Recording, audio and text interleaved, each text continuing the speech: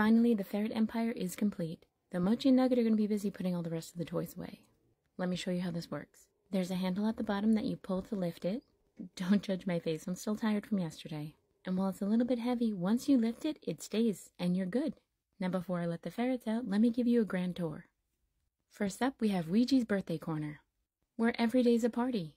Behind that is the marketplace for your adventuring needs, and of course the Mochi Mansion. It's haunted, but very cozy. It even comes complete with an otter plushie staircase. And this is the Fuffy Guild, where you can get quests, hang out, or take a nap. Mainly Tara and Celis run it because they sleep in that fuzzy bed. Right next door is the Donut Shop and the Nugget Empire, which upon looking at it looks very sus. But I'm hoping she'll like it and hide lots of toys. I'm about to let them go to see if they like it, but I have cameras set up, so I'll post a video later for you. Also, Celis should be excited because I found her favorite toy that she hasn't seen in months.